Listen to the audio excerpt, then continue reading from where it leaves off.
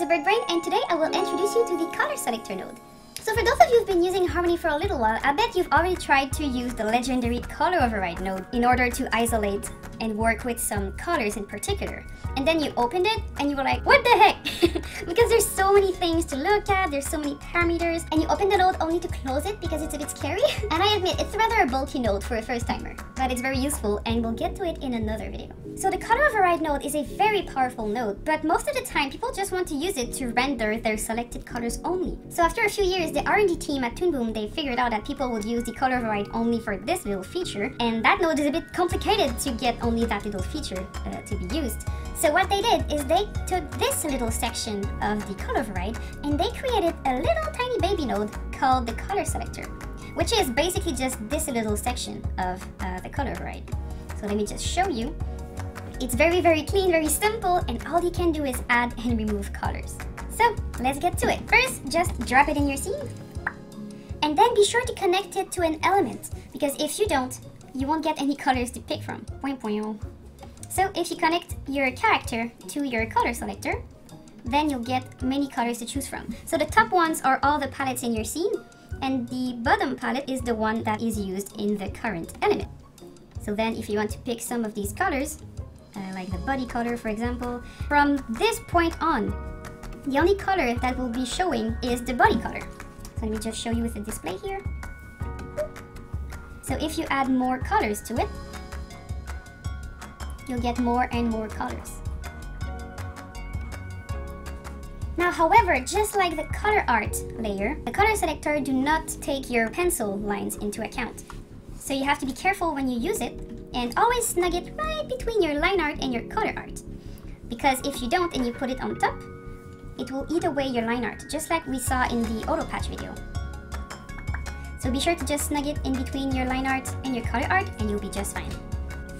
So now, as always, I won't just show you the node without using it. I'm going to show you a very easy way to bonify your animation with it. So for those of you who've been following the channel for a while now, it's no secret that I'm quite a lazy artist and that I'm always searching for ways to make things quicker and simpler. I guess this is yet another reason why I just love Harmony so much. It allows me to cheat my way out of everything so easily. So today I will teach you a very easy trick using the color selector node that will allow you to sprinkle a little bit of rigging magic into your paperless animation to effortlessly spice it up. One of the biggest drawbacks with paperless animation is how time-consuming the cleanup process is, especially if you compare it to cutout, where you can reuse the same piece over and over again. In a rig, it's easy to cut smarter details on bigger shapes like irises on eye whites, because you have access to many different little layers, and each layer can have access to the line art and color art sub-layers. So to cut an iris onto an eye white is very easy, but try to do that on paperless animation. It's a bit harder because all you have, if you go into your layer, is line art and the whole colors. So how can you cut detail into a color? Well, it's easy with the color selector. All you have to do, connect it to your character. Here I have my color selector that is only allowing my eye white color to pass. And then what I'm going to do is use it to cut both of my irises. So this is Sam, it's my little seahorse character. It's a frame-by-frame animation.